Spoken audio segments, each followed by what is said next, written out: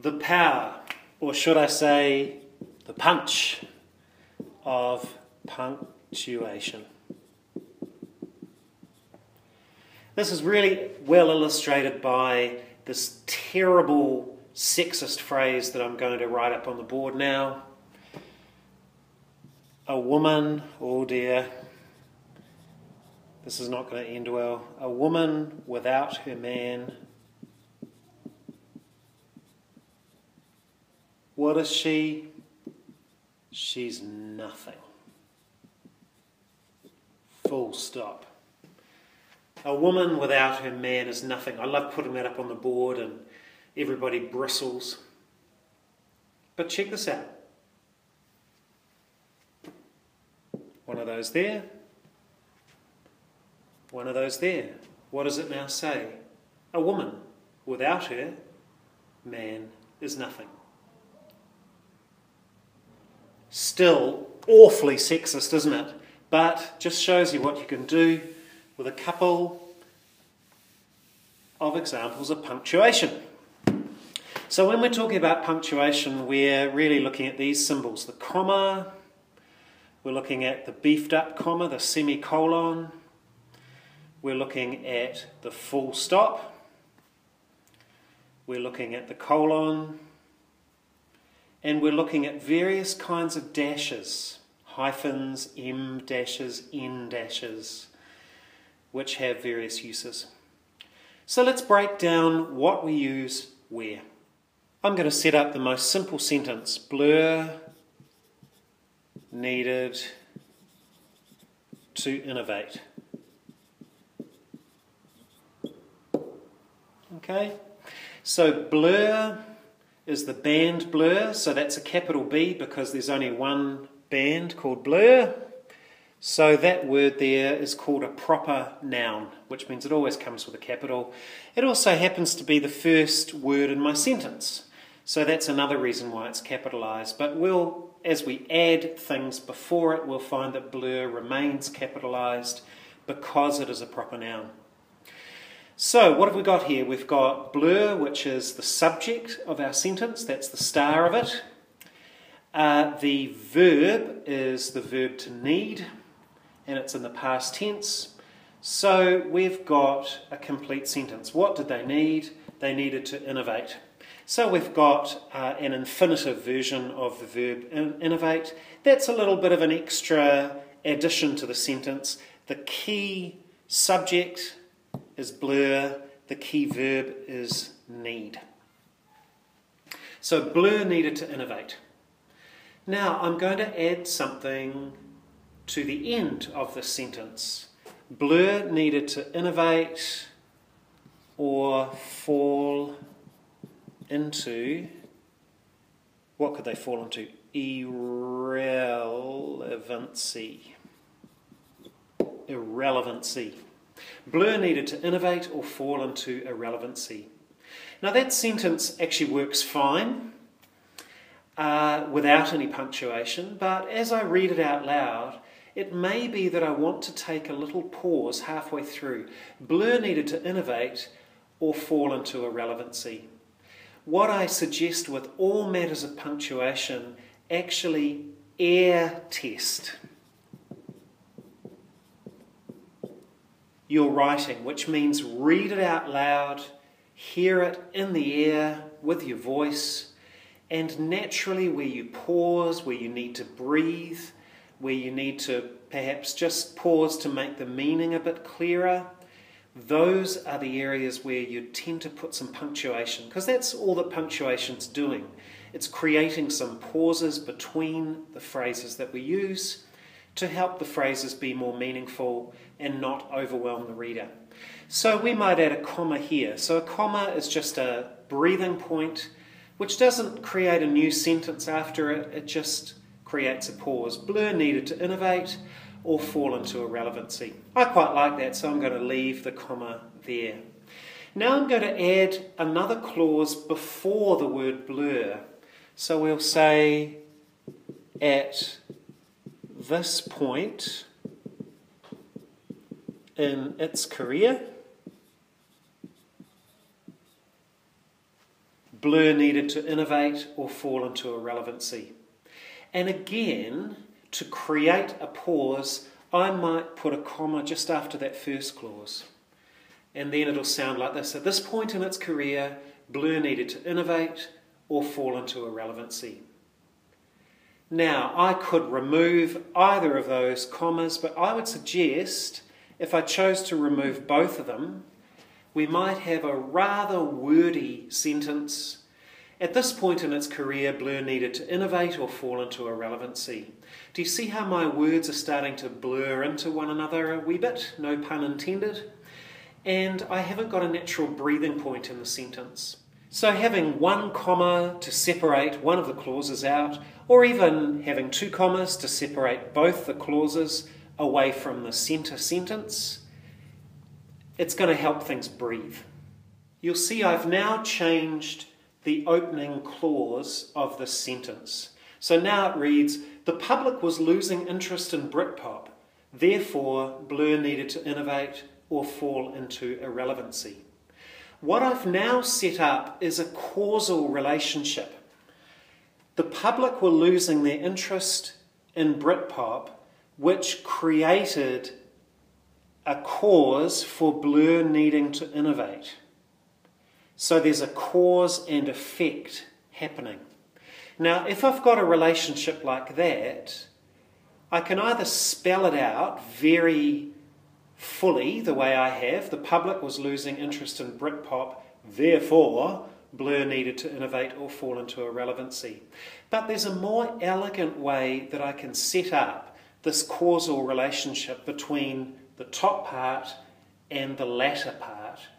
And that is, instead of using a comma and then the word therefore, I'm going to remove the word therefore, and I'm going to add a dot above the comma to make a semicolon. A semicolon. The public was losing interest in Britpop, Blur needed to innovate or fall into irrelevancy. And I might add my comma back there. So what the semicolon does, which the comma does not, is sets up a relationship between this clause before the semicolon and this after the semicolon. Now, the relationship does not need to be cause and effect. It could be contrast as well, and I'll show that with a different sentence. My new sentence brings up that rivalry between Oasis and Blur in the 1990s. Oasis was safely topping the charts, whereas Blur needed to innovate or fall into irrelevancy. You'll see there's a relationship between the top clause and the bottom clause, but it's a relationship of contrast. What I'm emphasising is that Oasis did not need to innovate at all. They were safely topping the charts. They could just roll out their same old, samey stuff, whereas Blur needed to do something more interesting in order to stay relevant. And again, what I can do is use a semicolon here, which removes the need to spell out that relationship, so long as the relationship is clear. Oasis was safely topping the charts, Blur needed to innovate or fall into irrelevancy. And I would argue in this case, because the contrast has been set up, this is just a rather elegant way to set that contrast up without having to spell it out for the reader. So I guess the underlying rule with the semicolon, in this case of setting up relationships between phrases, is if the semicolon itself can make clear that relationship, be it a causal relationship or a contrast relationship, then go with the semicolon. If there's any ambiguity, go with a comma and then use a linking word like however or therefore or creating or initiating, something like that, just to really spell out that relationship. But if you can do it simply and elegantly like this, go for it. Another common use for the semicolon is to help make lists a little easier to navigate. I couldn't really think of a musical phrase to illustrate this, so I've just grabbed one off the net. And here it is. For this flight, so we're looking at different check-in procedures. For this flight, Group A checks in with B, C and D check in with E, and F checks in with G. The problem is, if I use commas here, someone might misread it and say, for this flight, Group A checks in with B, C and D, and then check in with E. Who checks in with E? It's just a little bit confusing. So what we do is we use semicolons just to make the borders a little clearer. So Group A checks in with B, semicolon. C and D check in with E, semicolon, and F checks in with G. And all of a sudden I've got the meaning that when I voiced the sentence we could tell was what I was intending. For this flight, Group A checks in with B, C and D check in with E, and F checks in with G. And the reason why these phrases are separated by semicolons and not full stops is that we want the sense of for this flight to actually spread itself and unite the whole list. These are the arrangements for this flight. So the idea of for this flight actually extends across all of them, and if we put a full stop, say there, that for this flight would not be grammatically linked to the later phrases. So what of the colon? 2 dots in a horizontal order. Well, I showed you that phrase before, a woman without her. Notice I don't capitalise without, we only capitalise after a full stop. A woman without her, comma, man is nothing. Full stop. So what is the role of this colon? What the colon does is says, whatever to the left of me, I'm going to tell you in different words or give you some more detail about to the right of me. So the reason why this colon works is that on this side we analyse the sense of what a woman is, or what's going to become apparent is the meaningfulness, the powerfulness of a woman. And then I'm going to demonstrate that powerfulness in terms of how man without her is reduced to nothing. So there's a sense of a picture of a woman on one side, just by pure statement, and then an illustration of the power of a woman on the other side. And so in a way, it's 2 sides of the same coin. I'm going to show you 2 ways of assessing femininity. So what could we write that might be musical? We might say, the goal of any band is world domination.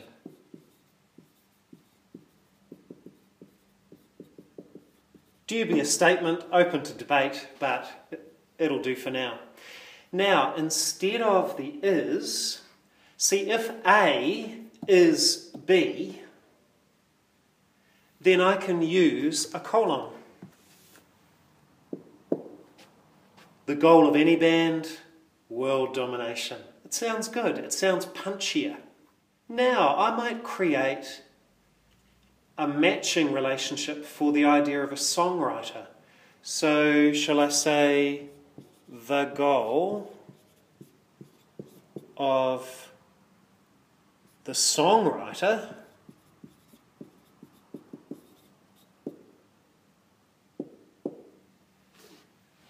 is domination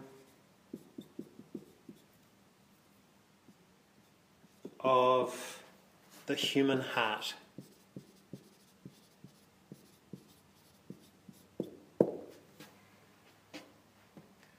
The goal of any band, world domination. The goal of the songwriter, domination of the human heart. Now I'm starting to figure that because I've set up this comparison between the goal of a band and the goal of the songwriter, I could use a colon between them and save some words. The goal of any band, world domination, semicolon.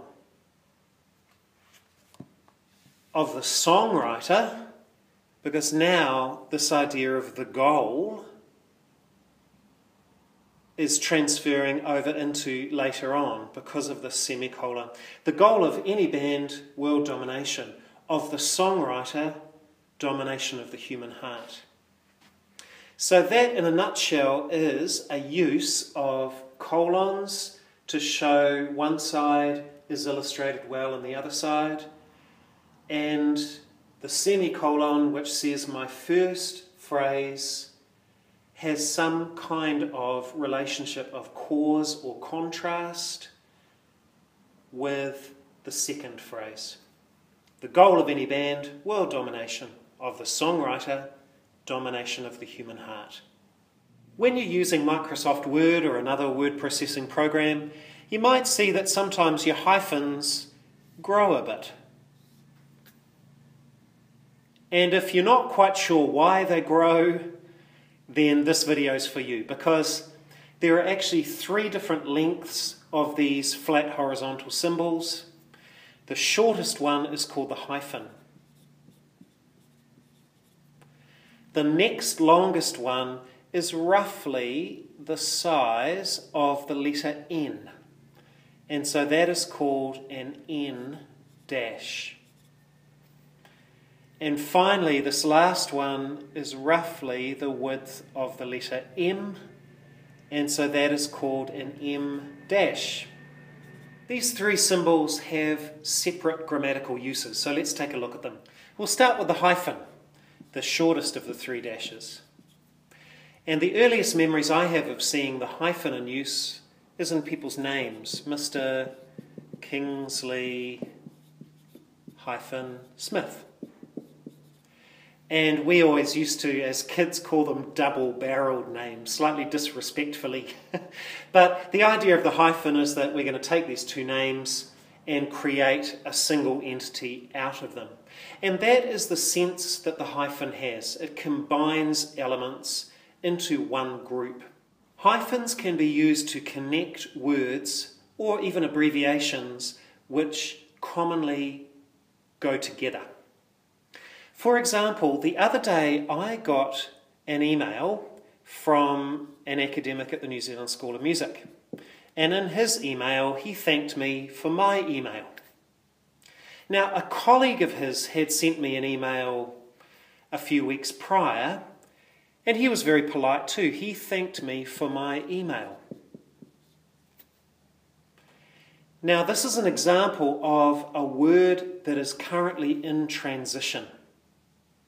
So the history behind it is that when electronic mail came along, but people still got a lot of physical mail as well, people would say, I guess, thank you for your electronic mail. That was a bit wordy,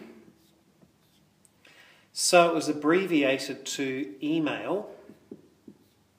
And as people say email more and more, and the 2 words roll into one, they will start to spell it as one word.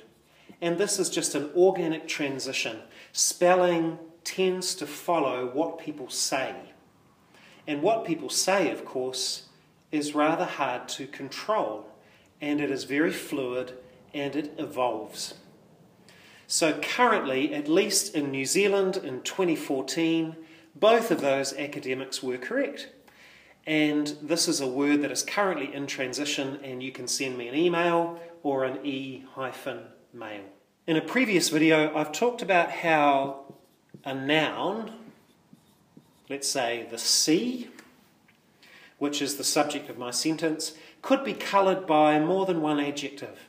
And if we put the adjectives before that noun, we hyphenate them.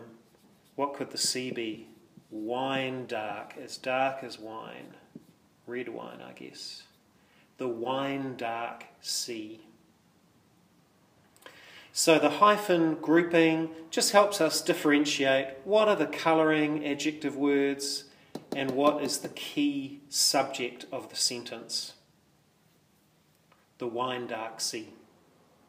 Because language usage is organic and forever changing, you need to refer to a current dictionary to decide whether to hyphenate two words or perhaps to join them together.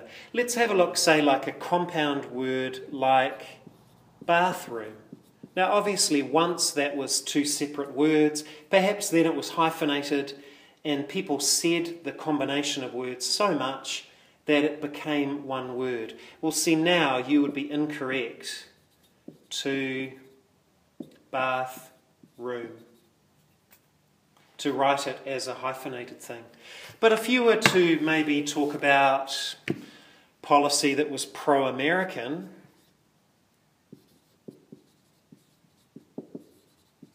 you would use a hyphen. That has not become one word, and probably won't because of the capital A. That's always going to want to start a separate word because it's a proper noun, and because also that strange thing that's happening in the sound of pro-American, if the meaning is confused, pro-American, because the sound of the vowels start to blur, what the hyphen will do is just separate it out. So pro-American, yes, hyphenate, bathroom, don't. So you can see you've really just got to look up a dictionary if you're not sure. And now to our mid-length dash, which is about the length of the letter N, and it is called an N dash. This indicates a span of time. So if we were to go 1999 to 2007, we would use an N dash with no spaces on either side. If I was to say from February to July, again, that's a space of time, and so that's where I would use an N dash. I could also use an N dash to show a period of time in terms of phases. So for example, we might say primary to secondary education. So the period of time involving a student's primary through to secondary education. The N dash can also be used geographically. We could say the Wellington to Hutt Valley border. So in conclusion, if you could use the word TO to, then you can replace that with an N dash. And finally, the M dash, which is our longest dash, about the width of the letter M. The M dash is used infrequently in formal writing. The reason why is that it is very imprecise, and formal writing likes to be incredibly clear. I'll give you an example. Oasis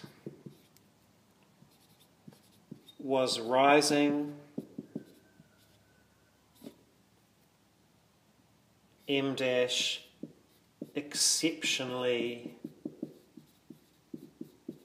fast.